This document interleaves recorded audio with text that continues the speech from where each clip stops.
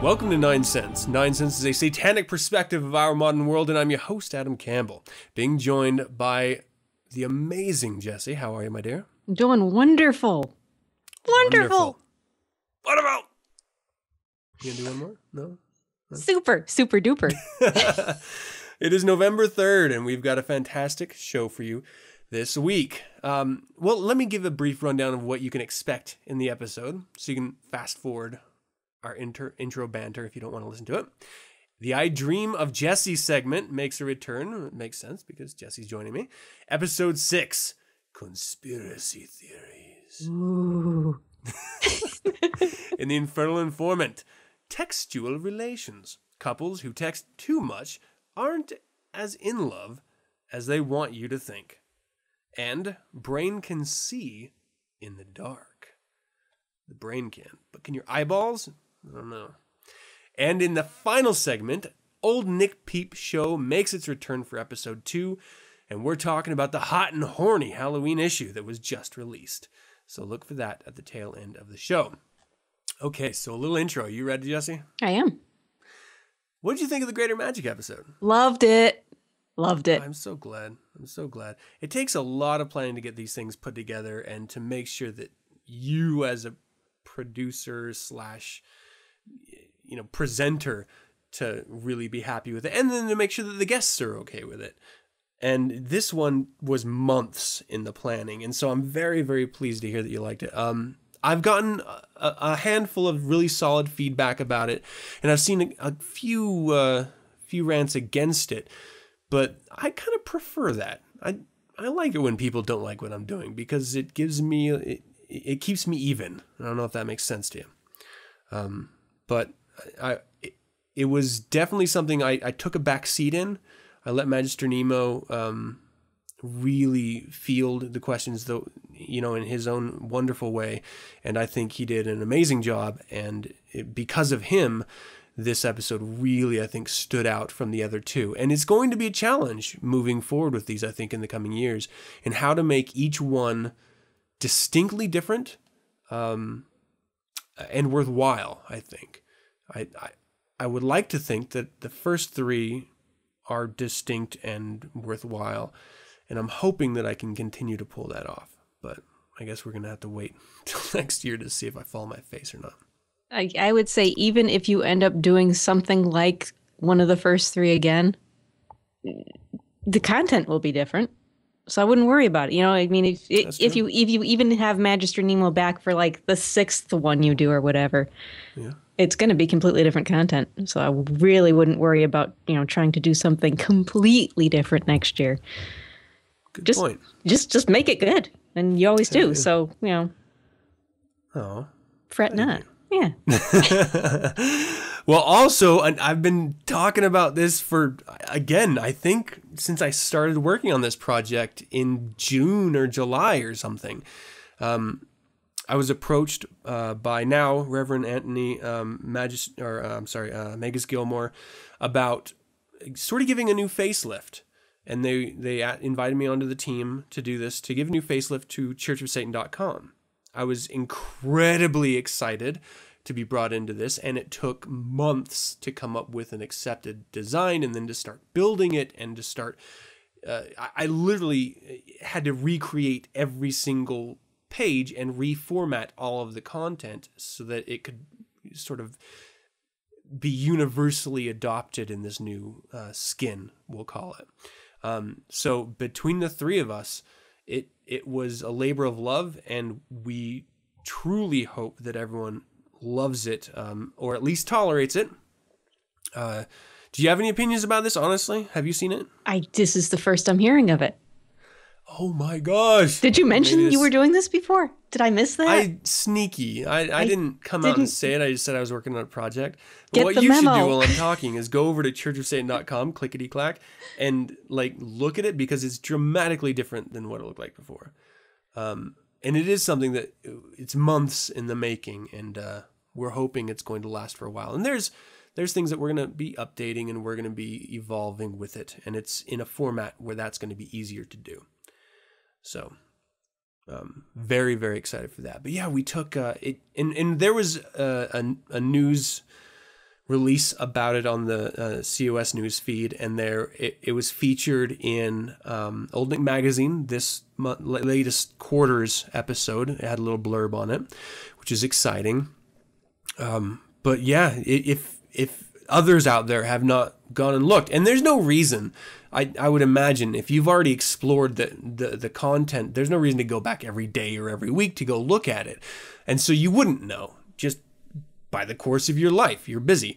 Well, go look at it. If I was following the news feed, I would have known. So that's shame on me. It's like a rule. Everyone must follow the news feed. No, it doesn't matter. I mean, everyone has a focus, and hopefully it's your own life and not a website. Hopefully. This looks good. This looks really good.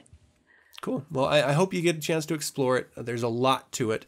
And everyone who hasn't been over there in a while, definitely go check it out. There's new content, and there's a lot of existing content that it was sort of hidden, and we've together presented it in a much easier to navigate, more logical way, I hope, so that you can find all of the content.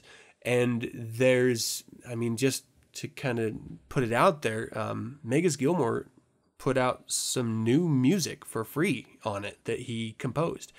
So if you've been aware of his Threnody for Humanity CD, which was released years ago, I don't know when, which is still available on Amazon.com, he actually has free music on the website, which if you haven't explored, you should, because it's fantastic. There's a lot of content, a lot of essays with a lot of different people contributing. And one thing that you may not have noticed in past, we'll say, versions of the website, there wasn't a whole lot of photos, but now there's infinitely more. And it's linked to members' YouTube clips and presentations and snippets from other COS or Satanic-centric content from YouTube. So you can get a real healthy dose of media and content, like the written word on the website now, which you could never do in the past. So definitely everyone out there, if you are a Satanist, check it out. One of our ideas here is to study, not worship, and this is a perfect avenue for that. And it's a free one, which you should take advantage. All right, and then a little bit of personal news here, which I'm very excited for, and I was blown away by, truly. I was elevated to Reverend, which... Awesome! Yeah, for me is fucking just incredibly I mean, when I was told, I was a little awestruck because it means that you, as an individual, are seen as valuable, as someone who is of worth. And for those of you maybe like me who has a bit of a self-image issue, that can be hard to take. And so it's really, really exciting when you're recognized by your peers and those who you look up to be seen of worth. And so I obviously accepted the elevation happily, and I will do my damnedest to be honest and responsible about my presentation in Satanism and continue in the trail that I've been blazing with 9sense. So thank you to the hierarchy for that. I truly appreciate it. Hail Reverend Campbell. Just want to be the first to say that. Very nice. Thank you very much. Okay, so I was watching, obviously Halloween just happened, people. I hope you had a fantastic one. I did. Did you, Jessie? Did you do anything for Halloween? Yeah. Actually, I woke up pre-dawn and cursed somebody before the sun even came up. It was a good start to the really? day. Yeah. I usually like to start with coffee, but all right. No. I cursed somebody first and then went down and had a Reese's peanut butter cup and a cup of coffee. So it was a great start to the day. That's amazing. Yeah, I had a wonderful day too. I'm lucky that I get to live vicariously through my two children. And Halloween was always this wonderful time growing up where you get to either escape your parents or at least blend in with the other riffraff of children and explore the streets at night. You know, I mean, that's sort of the thing you did with your friends at a sleepover, is you would go crawl the streets in the middle of the night. It's just like this dangerous kind of independent thing you did as a kid that you could never have done otherwise. Halloween was an excuse to do it without getting in trouble, or the potential of getting in trouble. And so seeing that through my kids' eyes is amazing. I mean, truly just amazing. And I loved going through it. And here's something that I've noticed. I'm sort of deviating from my notes here. I noticed that the number of trick-or-treaters is plummeting dramatically where I live. And I blame Mormons personally, but there's this surge of what they call trunk or treating, which is a air quotes safe environment for children to trick or treat in, which is typically in church parking lots. Everyone, you know, sort of backs up in this gigantic circle with their trunks open, and the kids just go in this circle of cars, getting candy from presumably church leaders or neighbors, or it like defeats the whole fucking purpose of Halloween, in my opinion. That sucks. Which means that fewer people are crawling the streets, which lowers the enjoyment. I mean, part of what's exciting is you run across so many different types of people and so many different costumes, and you never really know. You know, there's always that fear, what ifs in the shadows and corners, and with fewer people, that, I don't know, in some way it's just cheapened a little bit. So fuck all those people who are doing trunk or treat, saying it up front. And then it just, you know, it made it so my kids didn't have as many houses to go to, because with more people on their cars, they're not at home presenting candy. So that was a little bit of a bummer. But why I brought this up, now that I've digressed for fucking 20 minutes, The Worst Witch, this movie that I've been watching since I was a kid, probably because I have 3 older sisters. But it stars Fairuza Balk, features a man that I love, fuck. And of course, for the life of me at this moment, I cannot think of his goddamn Tim Curry. name. Thank you. Yes. Tim Curry. I've always loved him as an actor because he's a little overblown. He's truly theater. And so he has that theatrical approach to everything, not traditional, you know, like play it down acting. He's just theatrical in his presentations. And it's very 70s when you watch it. But I was sitting here sipping on a beer, watching it. My daughter was with her friend sitting right in front of the TV in front of me, and they were like totally enjoying it, and the songs and everything. It's sort of like Harry Potter, but for girls in the 70s. And I was like tapping my toe to the music and sort of humming under my breath. And my wife walks in and looks at me and busts out laughing at me watching this little girl's show, enjoying it and singing along with it. And I can't see anything wrong. Like, I totally love this movie, and she hates it with all of her being. And it's this rift in our marriage. The Worst Witch is the rift in our marriage. She hates it so much, and I was hoping that you would have some insight on this if you'd seen it, Jessie. I have never seen it. But I'm looking at it and I'm seeing family, I'm seeing musical, I'm thinking this is probably, and I like musicals. I like, you know, Fred Astaire, Gene Kelly kind of stuff, but this is just looking bad. I'm sorry, this is looking really bad. Well, this is very not a musical. There is just, you know, songs playing, like theme songs and stuff like that. And I guess it is kind of a musical because they do have a couple numbers, but it's not like a Footloose or a Grease or something like that. And maybe I just like it because it reminds me of being a kid. But I've always had a thing for Fairuza Balk, gotta say. Always. Even the monster that she's turned into. But like it totally, I love it. And Tim Curry has this amazing number, which is horrible, but he makes it tolerable and even slightly enjoyable. This singing number about Halloween. It's so funny. Well, he's in another movie that I've heard praised by other Satanists, and he plays the devil, and I'm trying to think of the name of it. Legend.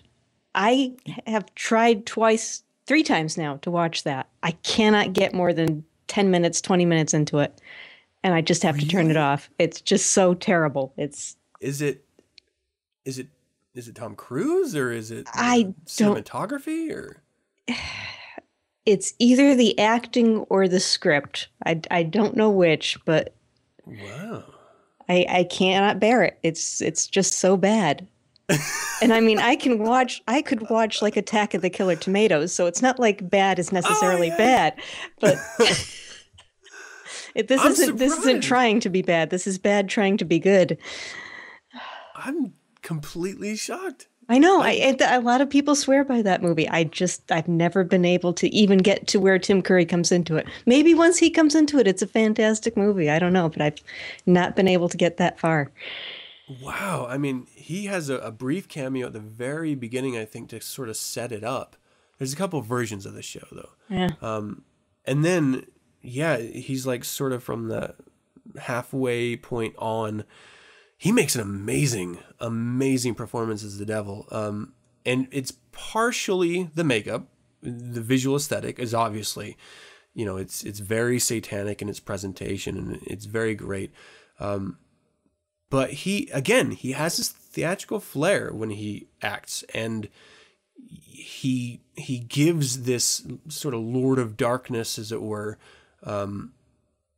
He gives it a tone that I don't think many actors could pull off, where it doesn't just feel like it's this devilish bad guy. I mean, it feels like he's an actual person with flaws and hopes and desires that are just not met. And that's why I really loved that performance. Is it didn't paint it as this ultimate bad guy sitting in a throne room, sort of pulling people's strings like a puppet master. He very much was at the mercy of those around him at times, even though he had dramatic strength and power just resonating about him. If you can, fight through that beginning. I would at least try to sit through it so you can catch that performance. And then if you hate it, then, well, at least you gave it another shot. Yeah, maybe one of these days. I tell you what, if you and your man ever make it over here, I am locking the doors and I am barring the windows, and I'm going to throw on Legend. And if I have to skip forward to parts, just say, look at this scene, look at this, I'll do it. Turn the sound off until he comes on, at least. Yeah, I mean, I don't think there is a very like sort of super preteen girly princess running through the woods and fairies part of it.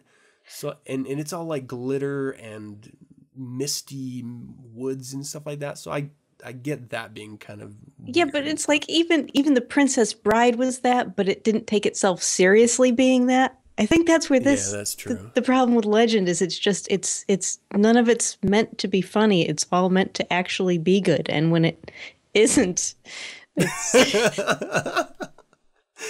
Oh, that's terrible. It is. All right, well, don't watch The Worst Witch because you will hate it. Okay. And then you'll look down on me like, how could that dude like this? That's unbelievable. I truly love it. There's this fantastic part in this song when Tim Curry pulls out a fucking tambourine. And the words that happens when he pulls it out, he's all, has anybody seen my tambourine? It's so fucking awesome. Oh, okay, hold on. I gotta take a deep breath. I love it so much. It's so funny. All right, well, never mind. No one ever see that show, so they don't know anything about me again. Don't watch The Worst Witch or Legend, apparently. And how about instead, we listen to I Dream of Jessie. Okay.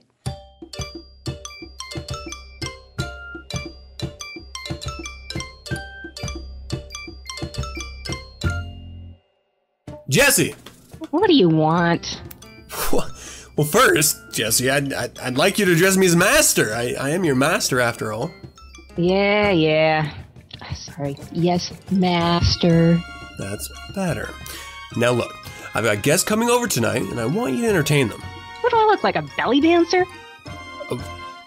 I assume that was part. I mean, the outfit, it kind of suggests you may be used to dance. Listen, the gin put me in the bottle. He forgot to add the preservatives. Now, the outfit may be wrinkle-free, but what in it ain't. You don't like it, call the number on the bottle and complain.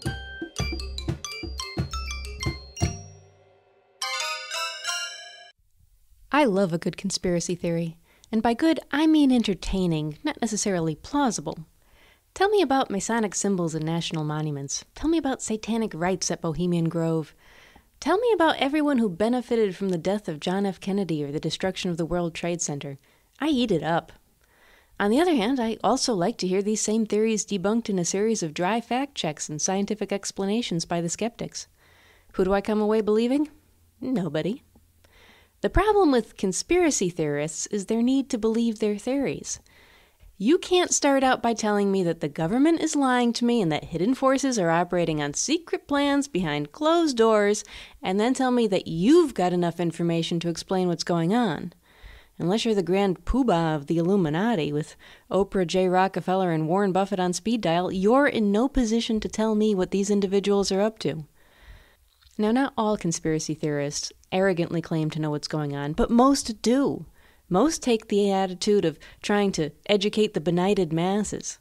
In fact, maybe it would be more accurate to say that all conspiracy theorists fall into this group, but that there is a much wider group of conspiracy suspectors who just don't trust the government, the corporations, religious leaders, the media, or any other individual or organization with the power to do harm.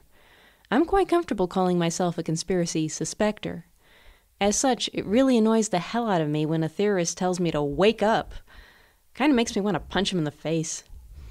Skeptics don't usually get my goat like that, but that doesn't make them any better. I'm calling them skeptics because that's what they call themselves, but I'm a little skeptical of the skeptics. An argument I've heard numerous times against conspiracies is that they can't happen because our government's too incompetent and someone will always talk. In light of all the information coming out about NSA spying, it would have been nice to hear at least one self-proclaimed skeptic come out and say, "Oh shit, I guess we got that wrong." Perhaps they're thinking to themselves, well, Snowden talked, so we were right. Conspiracies can't happen because someone always talks. Okay, fair enough. But look at how much our incompetent government accomplished before the enormity of this came out. And that's assuming the enormity of it has come out. Maybe it's all far worse than we know. Now, not all skeptics are immediately dismissive of conspiracy theories on the grounds that conspiracies can't possibly happen. Some skeptics do look at individual arguments and try to prove or disprove them. And here's where you've got to kind of step back and try to see the big picture.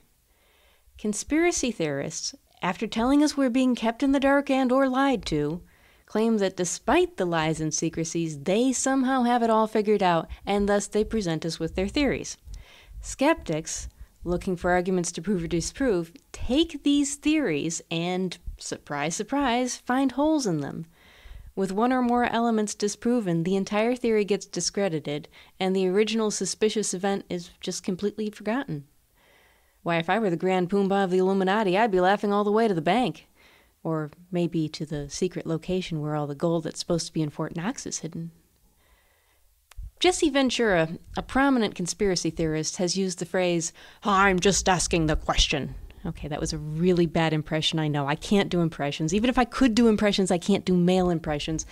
And even if I could do male impressions, I probably couldn't do Jesse Ventura, but still, "I'm just asking the question." I think he's being a bit disingenuous when he says this. I think his questions are intended to lead to specific answers. But I do like the attitude of just asking a question. If we're being lied to and the facts are being hidden from us, asking questions seems a whole lot smarter than forming theories. Joe Nickell, a prominent skeptic, claims to go into each investigation with the attitude that what's being claimed might be true. I also think he's being a bit disingenuous, though I again like the attitude of saying, "I don't know what the truth is, and that's why I'm investigating this." Nickell focuses on paranormal claims, not conspiracy theories, but it's his idea of open-mindedness that I respect. Now, all human beings with normal functioning brains have the ability to see patterns and sense agency. It's fun, and it's easy. We all also know how to look up facts, read expert testimony, and grab a list of common logical fallacies and check our own opinions against it. That's difficult, and it's tedious. And it's part of why I hold skeptics in higher regard than conspiracy theorists. They're doing a tougher job. But my respect for the effort and methodology of the skeptics doesn't mean I hang on their every word. Now, I'm not trying to pick on Jesse Ventura or Joe Nickell. I chose them as examples because I find them less annoying than most. But even if they each overcome the very human tendency to cling to a worldview and see everything through its lens, the market will still be pushing them to take sides. I mean, Ventura's audience doesn't want to read a bunch of questions, they want to know his theories. Nichols' audience doesn't want to read what possibilities he was willing to consider, they want to read how he debunked something. I believe both these guys believe in what they're doing, but they're also getting paid to do it. Now I, on the other hand, I'm not getting paid to tell you anything. And therefore, you should trust me. Trust me. George W. Bush allowed the World Trade Center attack to happen. Bill Gates is a modern-day eugenicist forcing sterilization on third world countries via tainted vaccinations and AIDS medications, and the Illuminati are alive and well. Make no mistake, they never really went away. Wake up, people! But don't worry about politics. Our government is way too incompetent to be making contingency plans for any large-scale social unrest. And there's no higher power limiting who our choices for president are. And just because we put information in digital format doesn't mean anybody's going to be using technology to capture, store, and index it for later analysis. Nobody buys that old knowledge is power canard anymore. That's just crazy talk. Besides, anything untoward that our government was doing would have been published on WikiLeaks or in The Guardian by now. So if you haven't read it there, it can't possibly be going on. Relax. Trust me. I like listening to skeptics plod through a theory logically and critically. It reminds me how to think. And common sense has way too many inherent pitfalls to just assume your way of thinking is good enough. There are tools to better thinking that can be studied and practiced. But I also like to be inspired by conspiracy theories. If you can weave Edward Bernays, the Federal Reserve, and GMOs into a single tale, you've got me hooked. I don't care if it's true. I don't expect it to be true. Entertain me with your best batshit crazy ideas, and afterwards, the questions you raised will be in my head to ponder. The skeptics may show us how to think, but it's the conspiracy theorists that hint at things we might want to be thinking about. Here we go. Hey, what's going on fast? Infernal Informant. Get on the truck. You out now. Okay, this is from Time, Health, and Family, and October 31st. Textual relations. Couples who text too much aren't as in love as they want you to think. Strong relationships are built on communication, or so the experts say. So digital relationships, fueled by a torrent of texts, should be ironclad, right? Maybe not. About 82% of young adults say that they text their romantic partner multiple times a day, but all that connectivity, it seems, doesn't always translate to greater relationship bliss. A new study published in the Journal of Couples and Relationship Therapy surveyed 276 men and women around age 22 in meaningful relationships. Casual daters were excluded. Among the participants, 38% were in a serious relationship, 46% were engaged, and 16% were married. All said... pop-up just came up. Hang on a second.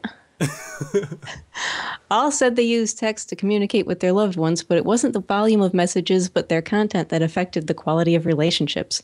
In general, those who sent loving messages also reported higher satisfaction with the relationship, so texting was an effective way to enhance romance. When it came to the number of messages, however, men who texted more often in general reported lower relationship quality than those who didn't ping their significant others as frequently.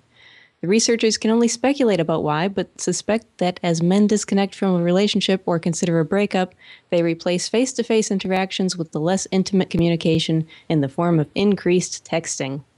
Women who texted more often, on the other hand, reported higher quality of connections with their mates than those who messaged more sparingly.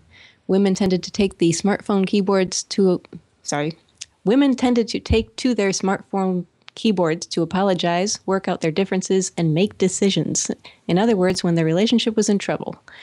As their connection with their loved one deteriorated, women attempted to make up or resolve their differences via text, which the scientists believe is the online version of the need to talk things out. Researchers say that such understanding about the role of texting plays in the way lovers communicate could lead to greater appreciation for when such missives help and when they don't. For now, texting seems to be the best for the first blush of a new romance and better left alone when deeper conflicts arise. So, can I ask? You You and your men text a lot? We're pretty much Luddites, and I don't even have a phone capable of texting. Wow. All right. Well, you're the perfect person to talk about with this. Well, I read this and I immediately thought to myself, there's some poor sod out there whose girlfriend has been nagging him. How come you never text me? Don't you? I send you 50 texts a day saying I love you. You never. And so he's like, Jesus H. Christ, sets himself an alarm to send her a text every goddamn hour. And then she reads this. Yeah.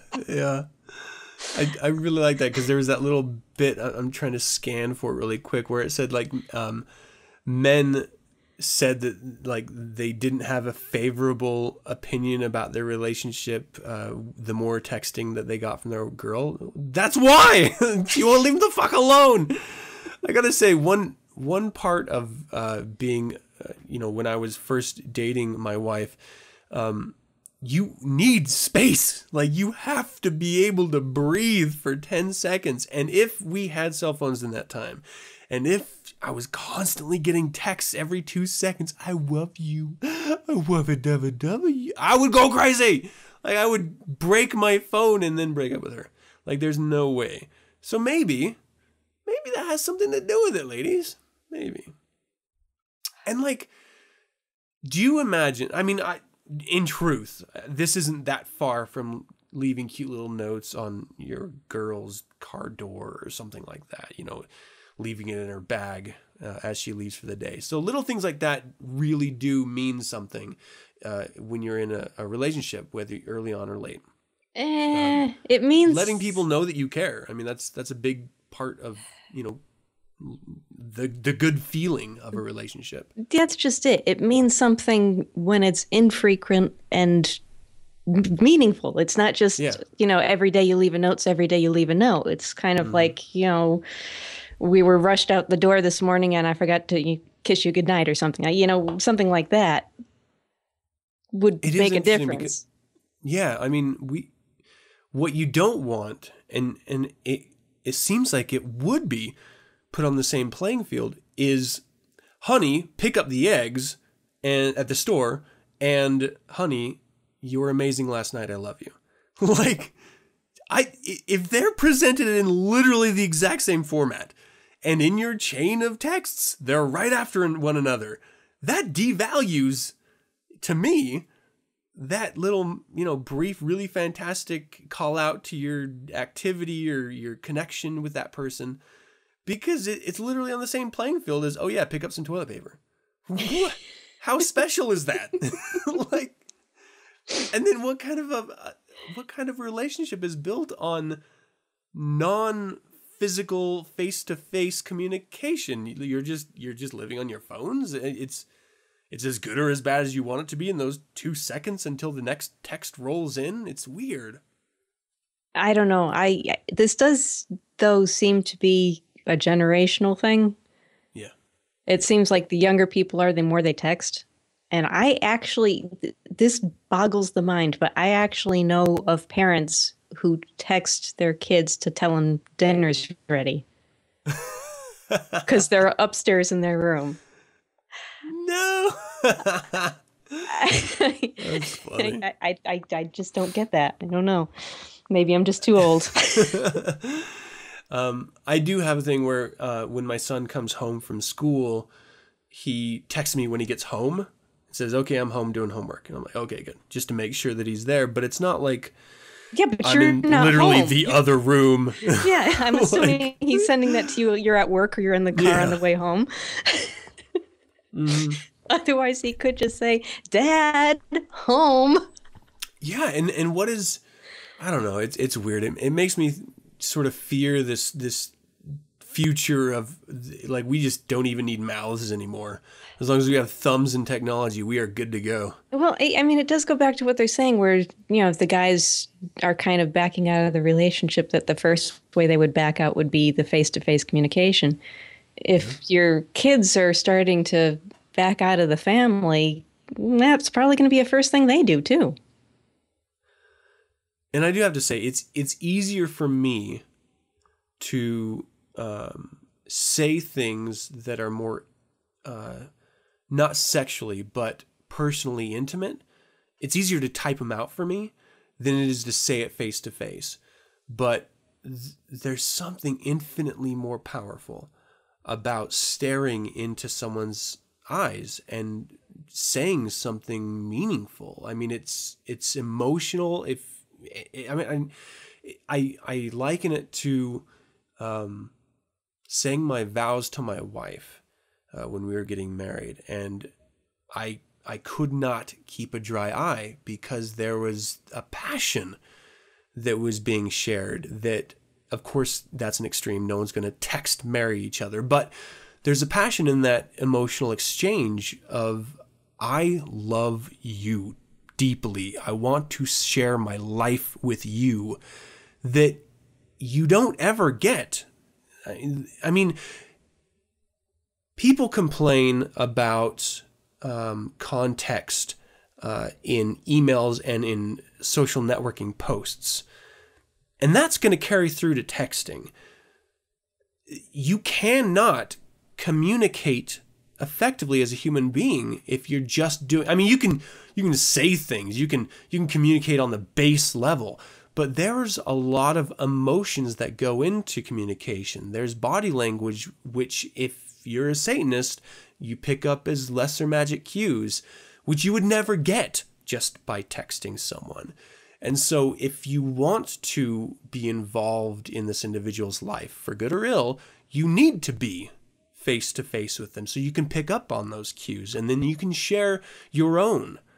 I mean, it's an integral part of being a human being, and we may be evolving away from it, and I'm not going to be an old man to fight the whole way. But just for me, it has a role, as all communication methods do, and it's definitely not a intimate one, and it's not a sexual one, in my opinion. I don't know, for what it's worth. I definitely did want to bring that up just to see if you had any context or experience, and then to kind of deliver that. Do you want to jump to the next one? Sure. All right. Well, this is India Times, that hard-hitting news outlet. And posted November 3rd. Brain can see in the dark. This is a study. At least 50%. I love that they wrote out percent in the article instead of putting the percent sign. At least 50% of people can see the movement of their own hand even when it's pitch black. A new study that used computerized eye trackers has found. Even in the absence of all light, the brain keeps track of the body, researchers said. Neuroscientists and psychologists, I can't even talk, discovered that the mind continues to perceive motion in complete darkness. Their findings suggest that 50%, again, percent, not the percentage, of population sees in the dark without realizing it. Seeing in total darkness, according to the current understanding of natural vision, that doesn't happen, says Dejutadine, a professor of brain and cognitive sciences at the University of Rochester who led the investigation. But this research shows that our own movements transmit sensory signals that also can create real visual perceptions in the brain, even in the complete absence of optical input, says Tadine. Through 5 separate experiments involving 129 individuals, the authors found that this eerie ability to see our hand in the dark suggests that our brain combines information from different senses to create our perceptions. The ability also underscores that what we normally perceive of as sight is really as much a function of our brain as our eyes, said first author Kevin Dieter, a postdoctoral fellow in psychology at Vanderbilt University. For most people, this ability to see self-motion in darkness probably is learned, the authors conclude. Helen Keller, anyone? We get such reliable exposure to the sight of our own hand moving that our brains learn to predict I just stuck my foot in my mouth. That our hand moving, that our brains learn to predict the expected moving image even without actual visual input, said Dieter. The study was published in Journal Psychological Science. Okay, so my question to you, Jessie. Mm-hmm. If that last line is true, We get such reliable exposure to the sight of our hand moving that our brains learn to predict the expected moving image even without actual visual input. Then are we actually seeing it? I mean, is it, if our brain is just anticipating it and putting, in our mind's eye where it should be, then is it actually seeing it? In your opinion? I would say yes, it's actually seeing it, because I think if you were to, wave your hand in front of your face and for some reason your hand fell off because you're a zombie and not telling us, that you would see that and it would interfere with your thoughts and you'd be like, oh shit, my hand just fell off. But obviously this is showing that what we see in terms of what our, what we're cognitive of seeing isn't just what we see.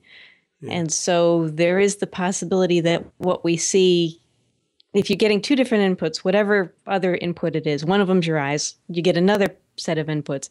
If they don't agree, if it's your hand falling off, I think you'll see your hand falling off. But if it's something else, maybe you won't know the difference. Maybe you'll go with the second source rather than the eyes. And I'm not even sure how you would begin to set that up and experiment with it and play with it and figure out how to use it. But it's very cool. I wanted to bring this up because it's very, I mean, for me, the perception of our realities is an amazing thing. We see things in 2D, but our brain convinces us it's 3D.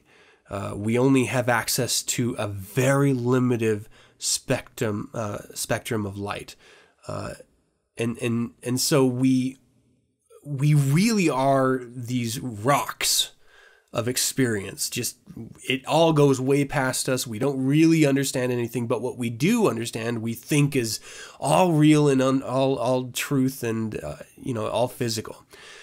But even in absolute darkness, when we cannot see our hand, our brain does its job and tells us that we do, and we'll follow it as if it's really there, even though we don't have it. And I would imagine that this would be very similar to anyone who's blind, that if they've experienced sight at a point in their life, then they can imagine it as they're drowned in darkness.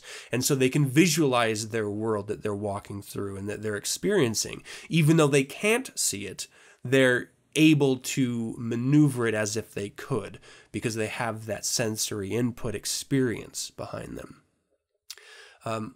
I truly think this is amazing, and it makes me sort of give those weird questions that, I don't know about you, but maybe in high school you did a couple drugs and you started asking yourselves, like, is this real? Why can I not put my hand through this desk? Like, what is stopping me? If we're just made up of molecules, what is actually stopping me from just having the molecules pass through molecules? And the exploration of science in its truest form of the attempt to understand our experience, as human beings. Articles like this sort of bring up that thought process. There's this really fantastic experience I had in the military where we were doing night maneuvers, and one of the sergeants I was with, Sergeant Tierney, I haven't thought of this guy in a long time. He's actually like a Kirk Cameron type, the actor, like a douchebag Christian fucking believer. But he did give me this really good piece of advice. He said, here's a secret. If you want to see anything at night, don't look at it. Look around it. If you look at it, then the light all around it is going to distort what you're actually looking at, and you won't be able to focus. But if you're looking around it, then you're using that light to define it rather than obscure it. And it's not scientific, and it's not, it's not this proven fact of experience, but for me, it's always worked, and it's a way of tricking your eye. Like, if you want to see something in the dark, don't look at it. It's counterintuitive, but it works every single time. I went camping with my nephew and his wife and my wife, and we went up to the hot springs, and we were rushing to drop off my kids at the grandparents and then hurry up and drive up into the Uintas and then park the car and then hike up in pure darkness, set up the tent, and then hike up further. And it was so dark that you couldn't see anything. And there are parts where you do have a significant 35-foot drop from this edge of the trail if you're not paying attention. And the only way you can actually see the rocks and see the trail and see the trees is if you don't look at them. It's weird, but it works.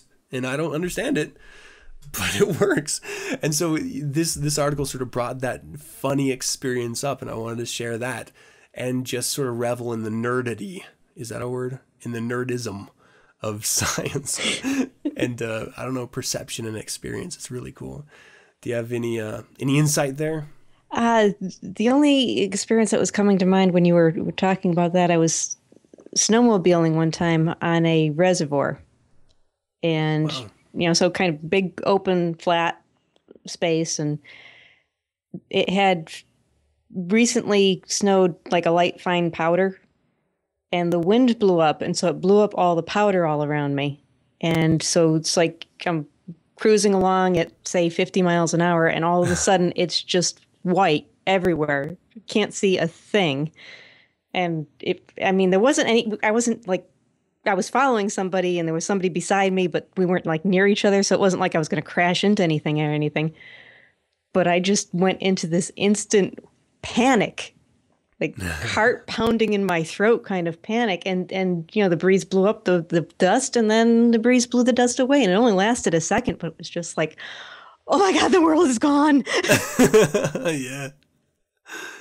It's like a sensory yeah, totally. And tank or something. And of course, snowmobiling, you can't hear anything because you just got the dull roar of the motor going. So it was instantly, I had nothing to kind of, except the memory of what had been there a couple seconds earlier. Dang. It was just weird. Very, very weird. That's cool. Yeah. Wow. Well, how about we transition to something not so weird and a little bit exciting with the old Nick Peep Show. All right.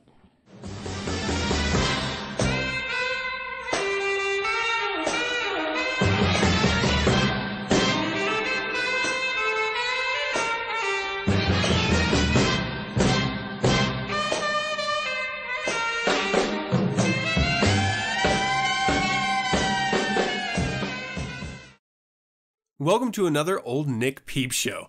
I'm very excited. The second episode of this series, and once again, I'm being joined by Witch Marilyn Mansfield and Warlock Zothamog. How are you two? Hello. Hi, Adam. We're doing well. Fantastic. I'm really excited to hear from you guys again, especially with the new issue out. Yes, it was just released, the hot and horny Halloween issue, Volume 3, Number 3. It's out now. I'm retarded, I think, but I always get those volume and issues mixed up. Like volume and numbers. Yeah, there's 4 issues to every volume because it comes out quarterly. So, this is the third for the third volume. Sweet. Well, I actually picked it up because I'm obsessive like that, and I've already gone through it a number of times, and it is fantastic. Thank you. Did you guys want to talk about it at all? Like what is included in this issue? Yeah, sure. There's tons of articles, and of course the wonderful women that are in it. Yeah, our centerfold Marlena D. She has a nice spread of Halloween themed, witch themed. There's also very nice girls. Alexis, it's a blonde petite. There's Dahlia, who's like a pinup. We also have Raven, who does like a nice photo shoot with her fishnet stockings for those people in there into like the foot fetish or the stocking fetish thing. Nylons. Nylons, yes. Nylons. Misty is a nice chocolate skin girl with curly hair, very nice. And of course, Selena Minx does her issue, her article for the sex magic. Putting seance and sex magic. We also have a nice article by Gavin Badley, who does The Devil's Got Your Goat. That's a great article there. There's Wine, Women, and Song, which has some of my music reviews in it. It talks about the updates to the COS website and some reviews of some artwork. Geez, I could go on and on. Yeah. There's a couple that really stood out to me. I mean, I kind of I thought this issue in particular really struck with me on the women's side of things. First, it was Misty was the black girl. Yeah. Fucking gorgeous. Like, oh yeah, she really is. She's really beautiful. Unbelievable. It took me back to like 1970s black pinup, and it was fantastic. I really, really dig that. And then there was this, you gotta excuse me, the blonde girl with the super black makeup around her eyes. Yes, Alexis. Really struck a chord with me. I thought that was fantastic.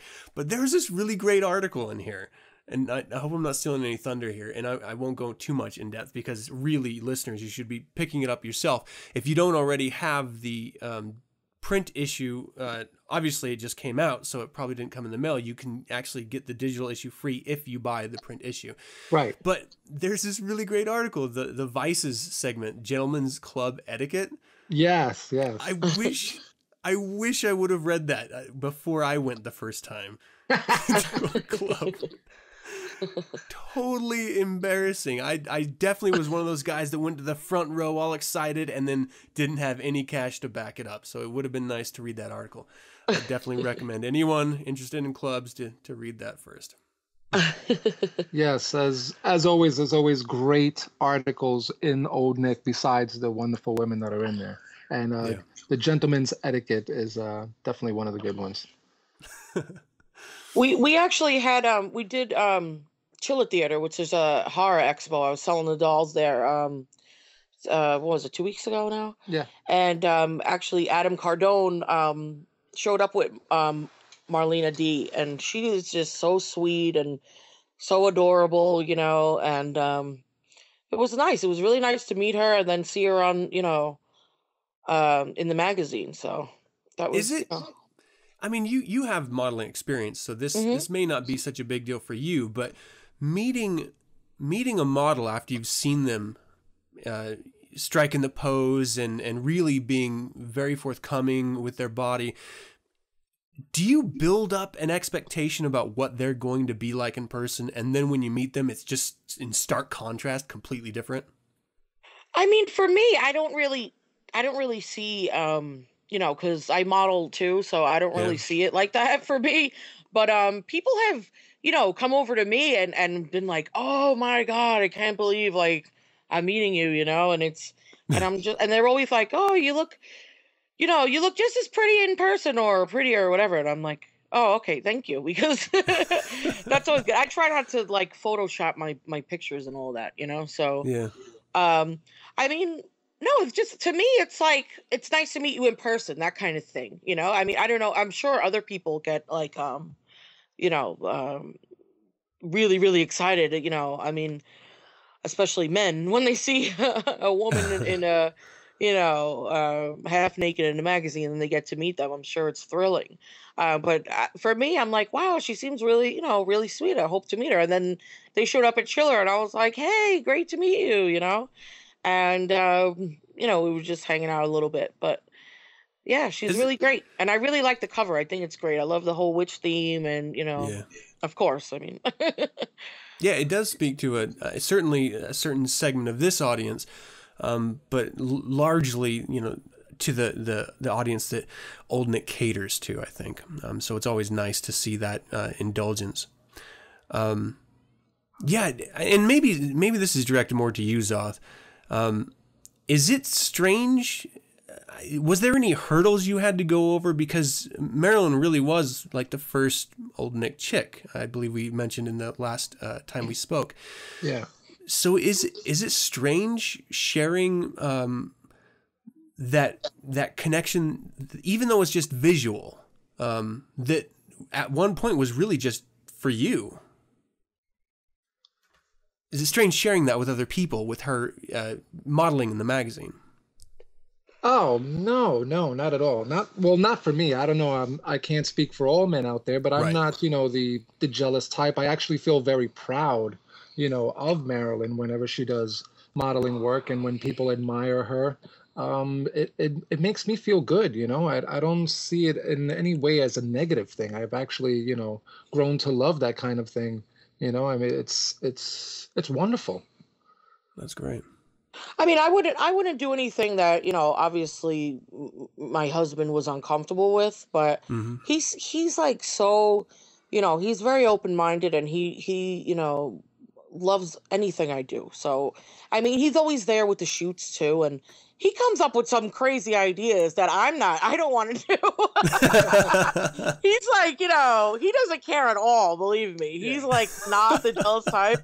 He's like my number one, fan over there, cheering me on to like, he always thinks I wear too much clothes and things, believe it or not.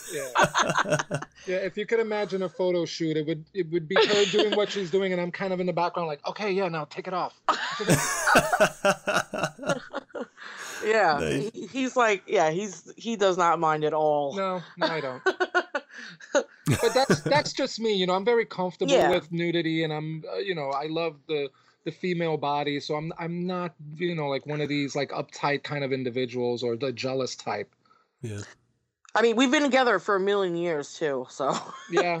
Plus, I mean, that's one of the reasons why we've been together so long, is because we both support each other, and he's not like that, and I'm able to be who I really am, and express myself in any way I see that that suits me, and he's very supportive, which is really great and very important in a marriage, partnership, whatever. Yeah absolutely. And as for old Nick, I think the taste of the photography there it's something that I approve of. I wouldn't want her to do something, well, I wouldn't feel comfortable with her doing something that was like really like hardcore pornographic. I think so long as there's a good taste to it, I'm okay with it. That's great. Well, what about other potential models, for example? Is there any advice, Marilyn, maybe that you would have if they're interested in becoming a model for old Nick? Like what would they need to do? Right. Well, old Nick is always looking for new models. Once again, you have to submit photos. There is nudity required, so you have to be comfortable with, nudity. The thing I would say is, if you're not totally comfortable with nudity and, that kind of modeling work, then, then it's probably not for you. But there are many women, like, to me, I don't see anything wrong with nudity, but that's just me. I understand, girls who don't feel comfortable getting nude. That's fine. But, there are a lot of models that don't mind it and enjoy doing nude shoots or what have you. And we are always looking for new models. The best thing to do would be to submit your information and your photos to info@oldnickmagazine.com. Now, proof of age and all that will be required. So, everything is on the up and up. So, just... No early Tracy Lords popping in. Everything is completely legit. And, of course, 18 or over. But, I mean, it is a great magazine to showcase, your photos. And sometimes Bob will maybe have a model, like if the shoot idea will be his, and like with my Jane shoot. I mean, my first shoot that I did for old Nick, that was like a 10-hour shoot I did. Jeez. And I mean, it was planned. I planned it out for, I think, a month, and I had a really good photographer, and we planned out the location, everything. And, I got all different props and things. And I mean, it was literally 10 hours. 10 hours I was in front. I mean, there are thousands of pictures from that shoot. Wow. Half of it, there was a real fireplace going. So I was like melting. But the pictures came out fantastic, and Bob was very pleased, and then with the Jane shoot, I did it at my house because I like to do personal shoots in my house, because I think it gives a feeling of, more of me. You know what I mean? Mm-hmm. Like with my things around, and just I just always feel that it works out better because it's giving you kind of a glimpse into, my life and, taking nice pictures as well. So, Right. but, so I mean, but, as you know, Old Nick showcases many different looking women. So there really is no, strict guidelines. So, if anyone's interested, I mean, it was great for me, and it was a great addition to my portfolio. I was always very proud of my work with Old Nick, and I still am, and I always will be. So, and a lot of people, really enjoyed the pictures and had me sign their copies and things like that, and it's a great experience. So that's all. For me, it was a great experience, and a few of the models that I know that have modeled for Old Nick, it's been a great experience for them as well. And it can open up doors for you. You never know, Yeah. So it's info@oldnickmagazine.com if you're interested. And, good luck. I do want to ask one thing, because it seems to be maybe a potential hurdle for some women to get through. And I even have a kind of a weird anecdotal story to go along with it. But I would imagine finding the right photographer would be challenging. So, for example, when I was just out of high school, a bunch of buddies of mine were thinking about going and trying out to be like in a porn movie, and there was this local photographer that worked remotely from Vegas. He would fly up to Salt Lake and meet with people, and a couple of my buddies already went in to go get their photos taken and to make sure that they were the right type for the videos that were being shot that particular week.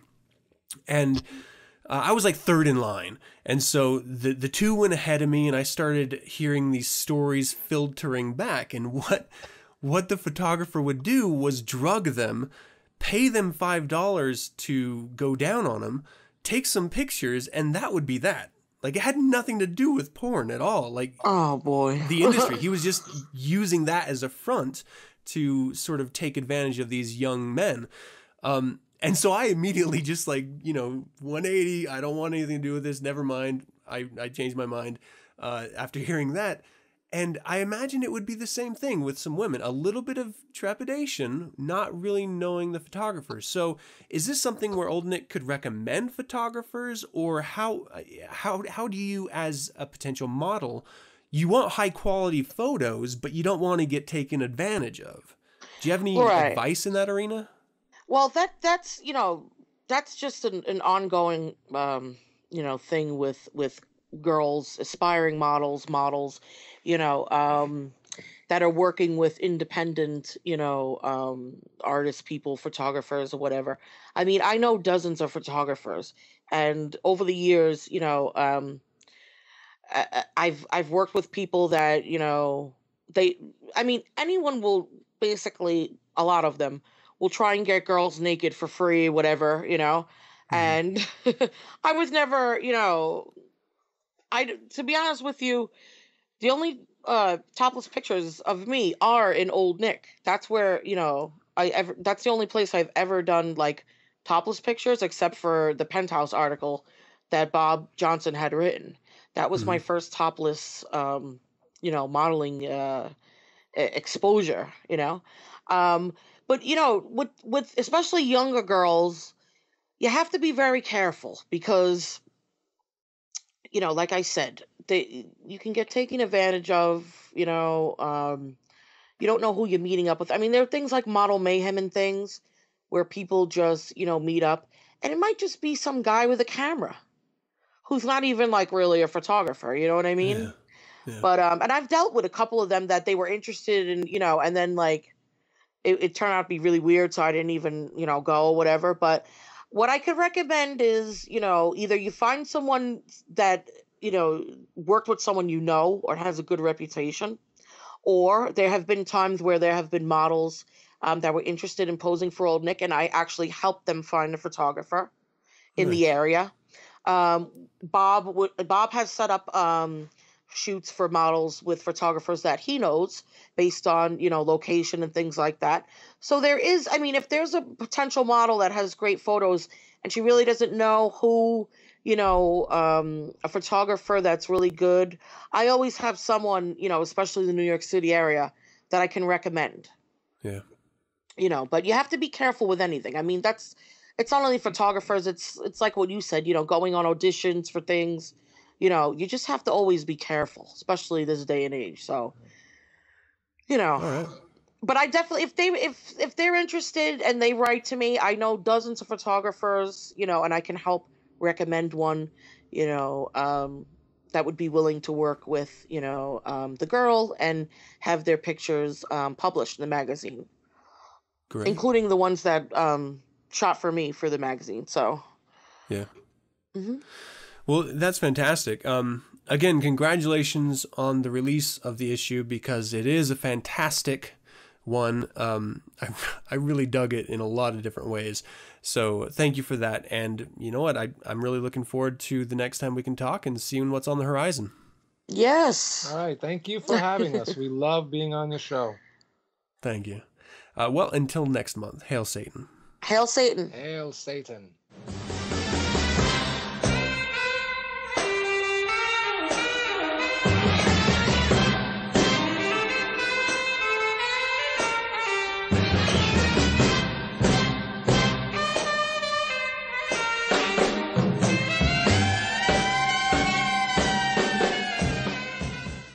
And that is going to do it for another show. I hope you enjoyed it. You know what we forgot, Jessie? What did we forget? We forgot to say how people could find out a little bit about you. Well, I am on Twitter at Damn Lucky, and I have a blog which is drafts from a satanic windbag.wordpress.com. Fantastic. All right. That's a very short, succinct title for the blog. Suggestions for a new name are welcome. At Damn Lucky Porn on Twitter. and kittens. I definitely recommend everyone go check out Jessie on Twitter and on her blog. Obviously, it'll be in the show notes, and then you can check out 9sensepodcast.com. There'll be links there that you can get to her blog too. But if there are segments of, if there are episodes of her segment that you maybe want to see the transcript of, some of those exist on that blog. So that is your one-stop shopping way of seeing all of her content without me talking over it. So I highly recommend it. No, I think you're a fantastic contributor. I think you are a valuable voice in the greater satanic conversation, and I think everyone should be hearing what you have to say. And so the blog is just another way of experiencing that. Oh, the word blog. All right, everyone, I would love to hear from you, and I'm pretty damn sure Jessie would too. I would. In fact, what? I said I would. Yeah, I think every contributor would like to hear from you. So let them hear from you. Visit the website 9sensepodcast.com and send your correspondence to info@9sensepodcast.com. Let me know of any suggestions, critiques, corrections, or general comments you might have. And I had to make a little note. I got correspondence from a listener who's been listening for years, who had never communicated with me before. And he had this really fantastic, he had some really great suggestions for the show, which I truly appreciate. But he said listening to the show every week, in a weird way, was like checking in with an old friend. That's fantastic. I mean, that sort of made me feel really good. Obviously, it's one-sided because I don't know you people, but I mean, that, if you're tuning in because you want, as if I was a friend of yours, like you want to hear what I have to say, you want to see what's going on. I mean, that tells me that I'm doing the right thing, that I'm making something of value, and my contributors, those who are contributing to the show are doing something wonderful, and we are truly defining the satanic conversation. And I think that's amazing. So thank you for that correspondence. Again, for 9 cents, you can visit the Satanet, Facebook, Google+, Twitter, or MySpace page and get updated on weekly topics. Download the show Monday nights via my RSS feed found at 9sensepodcast.com. We're also on Last.fm, Stitcher, Spotify, and YouTube, so look for us there. You can subscribe to 9 Cents via iTunes by searching 9 Cents, and don't forget to leave a rating and or comment. If you'd like to learn more about the Church of Satan or to visit and see the new facelift, visit churchofsatan.com. And remember that the only way that this podcast is going to continue, the only way that the contributors, these amazing people who are taking time out of their regular lives to bring you content, is going to continue, is if you tell someone. You see, if you share this podcast, is if you tell them that what they are doing is of value. Let them know. Spread the word. And let's keep this podcast going. Once again, thank you for joining me. And as always, I'm your host, Adam Campbell, being joined by... Jessie. Until next week, hail Satan. Hail Satan.